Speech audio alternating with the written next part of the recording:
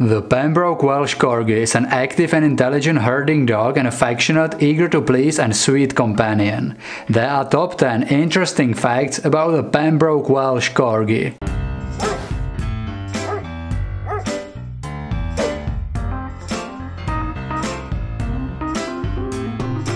Number 1. Origin.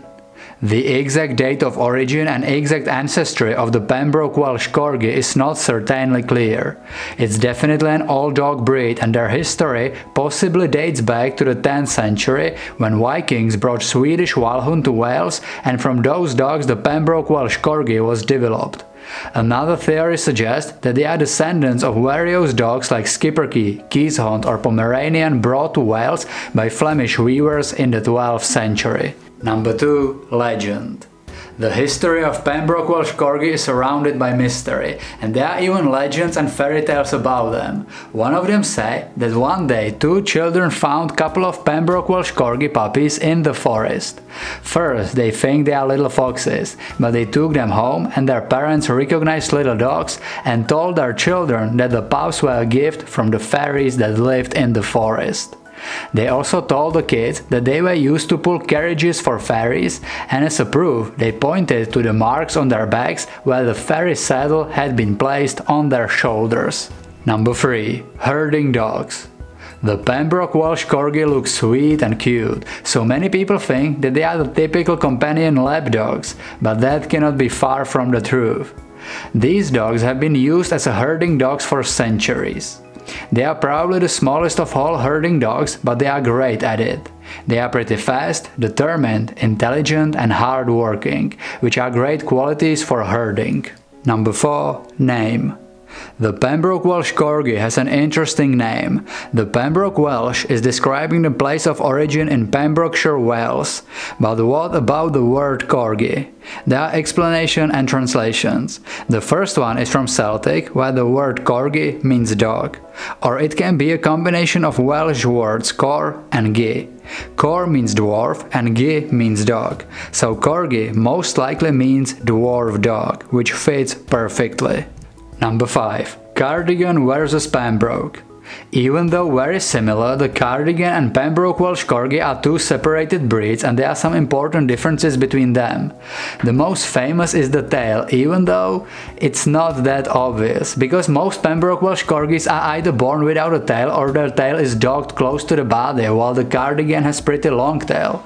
But today, especially in the regions where docking is illegal, many Pembrokes have long tail. It's not really that unusual for Pembroke Welsh Corgi to have long tail.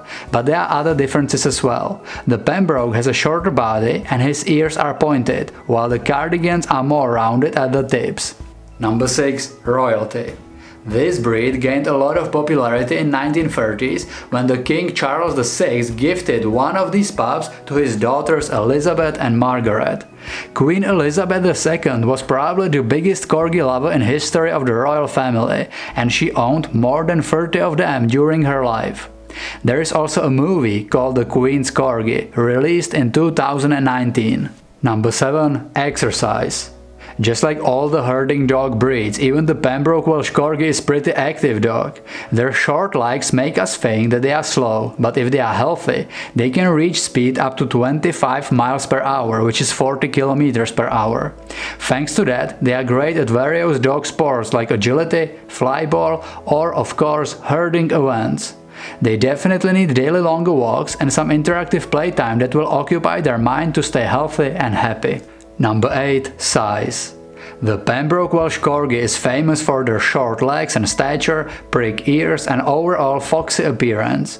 Their average height is between 10 to 12 inches, which is 25 to 30 centimeters, and weight is typically between 24 to 31 pounds, which is 11 to 14 kilograms.